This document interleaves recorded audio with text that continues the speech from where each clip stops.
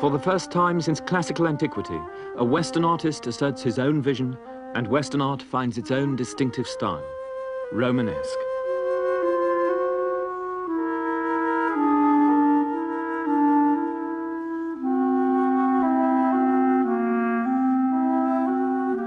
Although the Roman Empire was conquered by the barbarians, and the lands of Western Europe were overrun by pagan tribes in the Dark Ages, Roman civilization, and above all Roman Christianity, triumphed in the long run.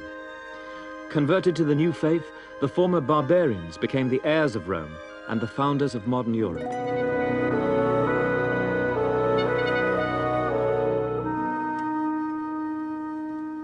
In the 11th and 12th centuries, the period we call Romanesque, there was a remarkable revival of art and especially architecture, when, in the words of a contemporary, it was as if the whole earth had cast off her old age and was clothing herself everywhere in a white garment of churches.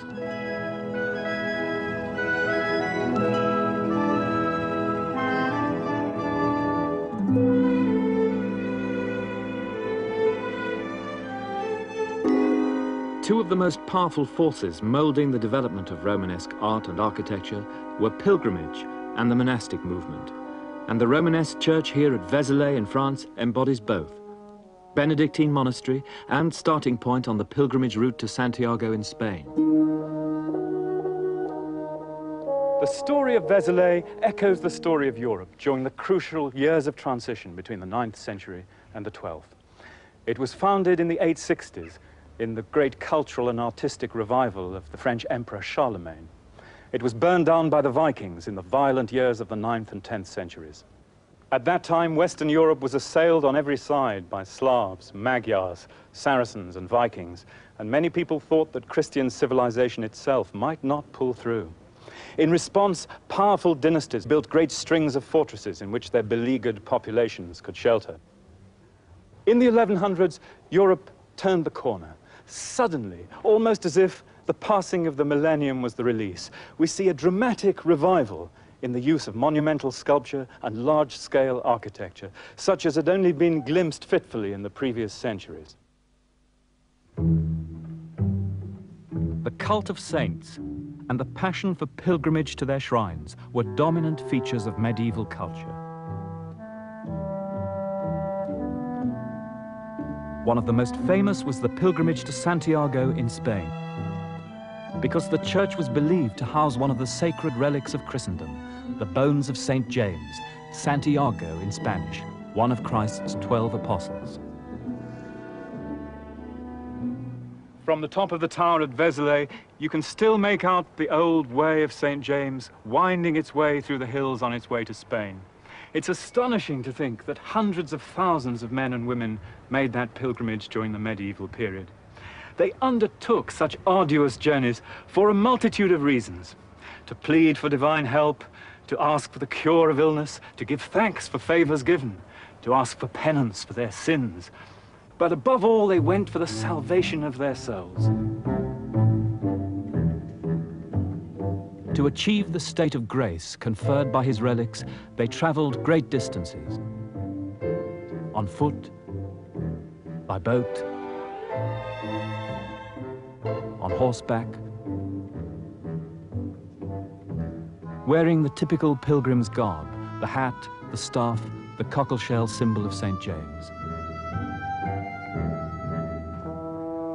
But pilgrimage was not only a spiritual force, it was a dynamic, transforming element in society, enabling the exchange of ideas, goods, and especially of money. There was a great deal of money to be made from pilgrimage. Indeed, it was the offerings to the saints and their relics by pilgrims in their thousands that helped pay the construction costs of the great Romanesque pilgrim churches lining the main roads to Santiago. There were 4 main routes that went through France to Spain. These roads joined at Puente la Reina in Spain, where a single road passed through Burgos and León and culminated at Santiago de Compostela.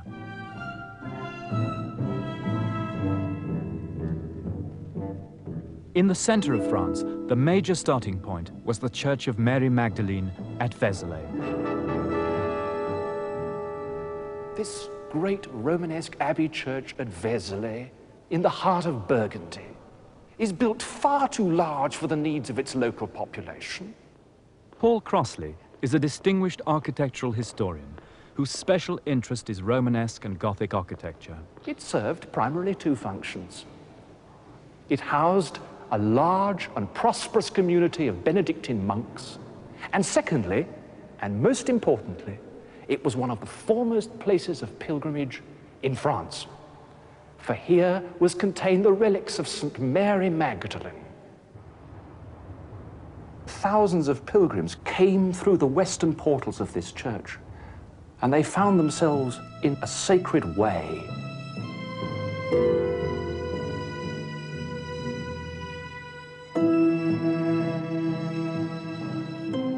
A long avenue of arches and aisles which led them to the distant and luminous choir where the body of St. Mary Magdalene was contained.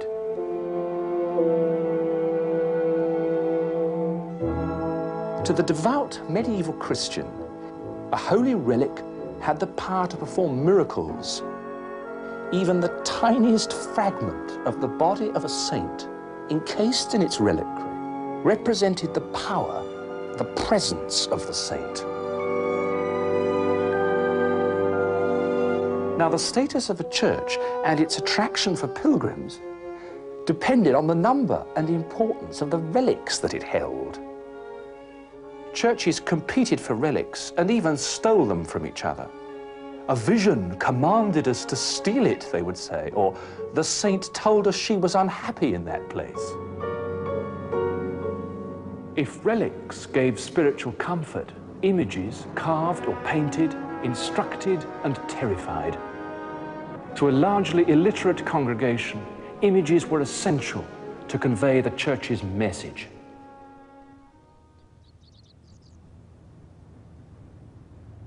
In Burgundy, Autun Cathedral is one of the most important pilgrimage churches on the route to Santiago.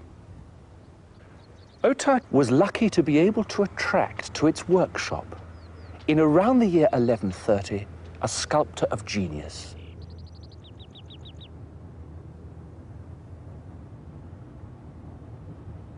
We know his name, which is a rarity in the largely anonymous art of the early Middle Ages.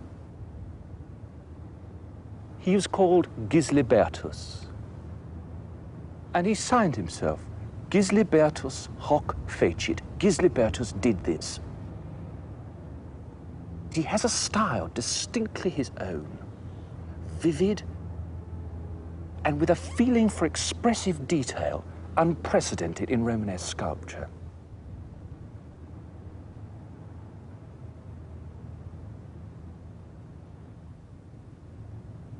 His tympanum shows the Last Judgment, and in the center is the serene figure of Christ the Judge, the focus around which the whole composition of the tympanum turns. At its edges, angels blow the final trumpets. On Christ's right-hand side are the saved. One of them wears the cockleshell badge of St. James to prove that his soul had been redeemed by making a pilgrimage to Santiago. Little souls are already being received by angels.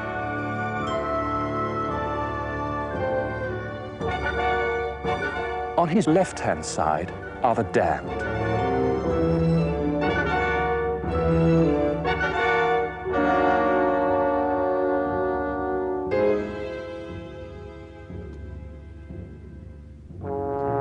With lust, the young woman with serpents gnawing at her breasts, singled out especially. And perhaps most frightening of all, this pair of disembodied claws which appears from nowhere and clutches a screaming soul. St. Michael the Archangel is weighing the souls. Opposite him, a hideous devil is trying to tip unfairly the scales in his favor by pulling on them or inserting little demons into the scales.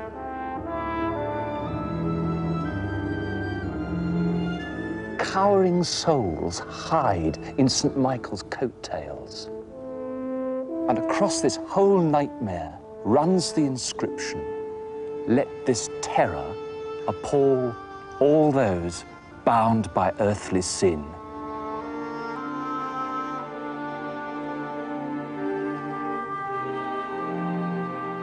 This figure of Eve is one of the first monumental nudes of the Middle Ages.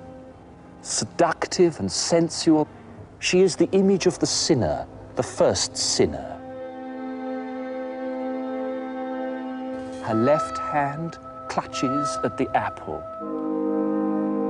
Her right hand is raised to her cheek in shame. Eve was originally placed on the lintel of the north portal of Autun Cathedral. This was the penitence portal. It was very appropriate that Eve should be here.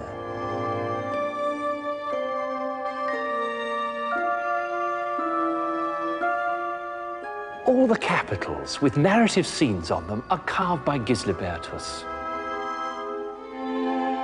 Gislibertus shows us here, for example, the adoration of the Magi, cut in deep relief, often using the drill to create charming effects of texture and surface.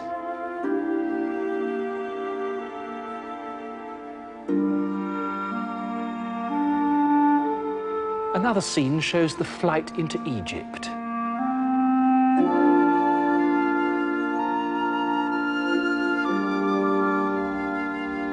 And perhaps the most moving of all the scenes is the dream of the Magi, in which the Magi lie in their bed and the angel comes to them, as if in a vision, touching their hands and pointing with his other finger to the Star of Bethlehem, which is to lead the Magi.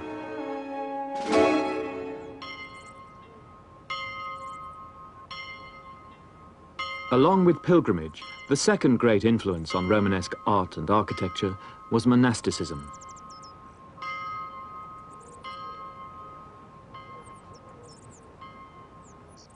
The monastic ideal had long been a spiritual goal of humankind, from the farthest reaches of Ireland to the high Himalaya.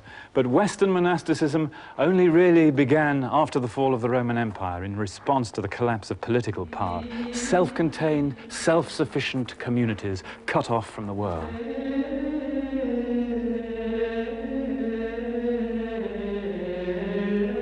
The most famous order, the Benedictine, was founded by Saint Benedict in the 6th century. His great rule, poverty, chastity, and obedience, insisted on a life devoted to manual labor, devoted to prayer and to the copying and interpretation of the sacred texts. Decorating these books was an act of devotion.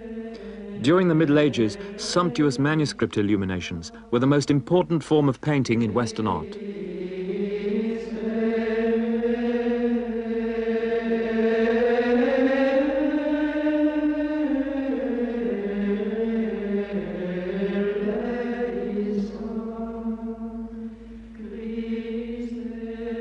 By 1100, endowed with massive grants of land from kings and nobles, the great orders, the Benedictine, the Cluniac, the Cistercian, held virtual monastic empires across Europe, powerful patrons of art and architecture. This beautiful building is the Priory Church of Paray-le-Monial. And it is in fact a perfect example of Cluniac Romanesque architecture at the height of its powers. Where does the term Romanesque come from? Like many other widely used words in the history of art, like Impressionism or Gothic, Romanesque began its life as a derogatory term. Historians in the early 19th century thought that the massive pillars and great vaults of Romanesque buildings looked rather like a debased form of Roman architecture, and so they called it Romanesco or Romanesque. In fact, the term couldn't be more apt. For early medieval patrons and architects were constantly looking back to the glories of the classical Roman past, trying to build in the classical language of architecture in Christian form. But to 4th century Christians, it was a practical matter. Needing places of worship, they took over the long Roman basilica, which became the standard form for Christian architects in the West. Gradually, over the centuries, these architects transformed the Roman form. They first added a great transept to it, thus making the church into a symbolic cross shape. At the west end of the building, they added towers, breaking up the horizontal silhouette of the basilica with vertical forms. At the east end, they retained the Roman apse, but made choirs more sophisticated with radiating chapels. And inside the building, they broke up the simple walls of the Roman basilica with openings for the galleries and for the windows.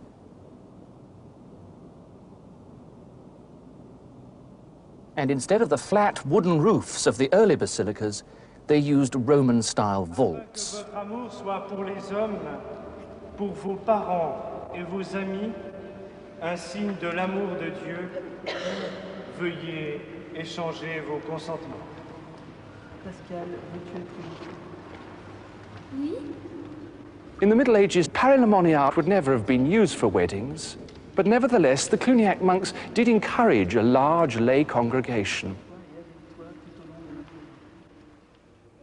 But this church is not just a superb example of monastic architecture. It's a model by which we can understand the whole of high Romanesque architecture in France.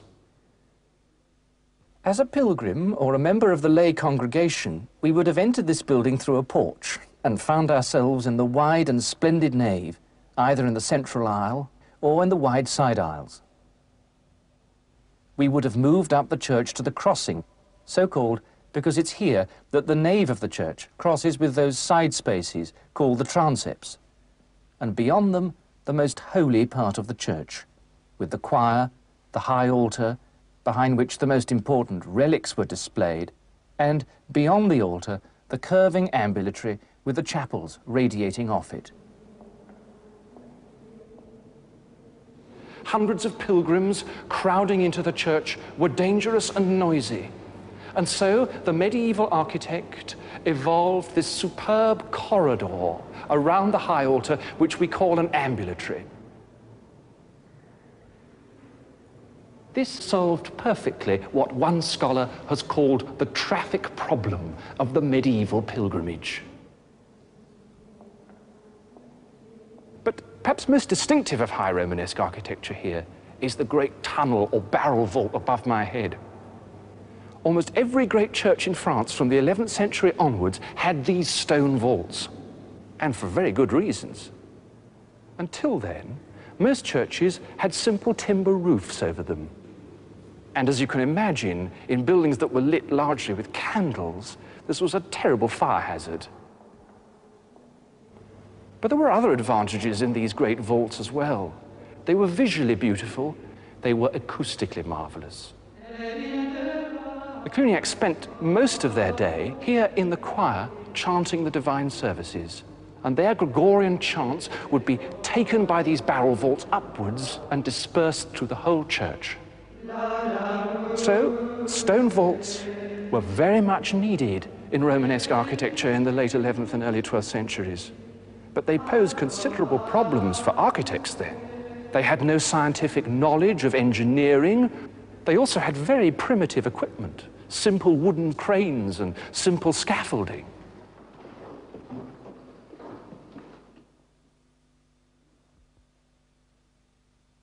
They were bound to be failures. Vaults often collapsed in the Middle Ages.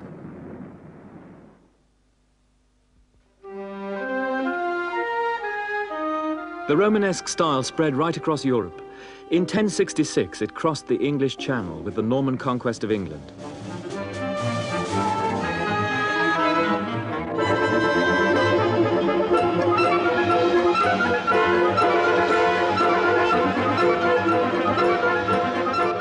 The Normans destroyed most of the main Anglo-Saxon churches, replacing them with ones built in the French Romanesque, or, as it is known in Britain, the Norman style. And it would be in England that some of the most daring and original innovations were made in medieval architecture. Durham Cathedral was begun in 1093 on the sort of scale and grandeur common to many great Norman cathedrals of England in the late 11th century. Durham is a masterpiece of structure, and that makes it in a way a slightly ambiguous building, because Durham is undoubtedly a Romanesque church. In fact, it is a massive Romanesque building, one of the largest, but it also has Gothic elements in it. In the 19th century, archaeologists define the Gothic style as having three essential characteristics: the pointed arch, the ribbed vault, and the flying buttress. And Durham has got all three of these. It's got pointed arches in the nave of the building. Durham's also got ribbed vaults. In fact, it's perhaps one of the first buildings in Europe consistently to use ribbed vaults throughout the whole structure.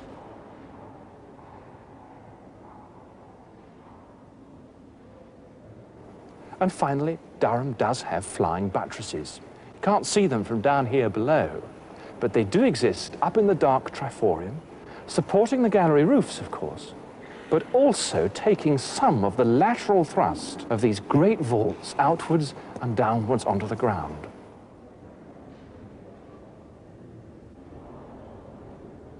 Well, do these three features make Durham a Gothic building? Of course they don't. Because Durham, like every other Romanesque church, perhaps even more so, supports the thrust of its vaults on great walls and pillars. It's not the buttresses that support this structure, it's the sheer weight of the masonry.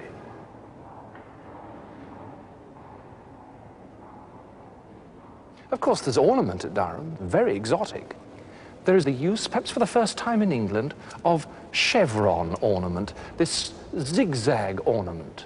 And perhaps most famously are the extraordinary incised patterns that the masons have placed around the great columns at Durham.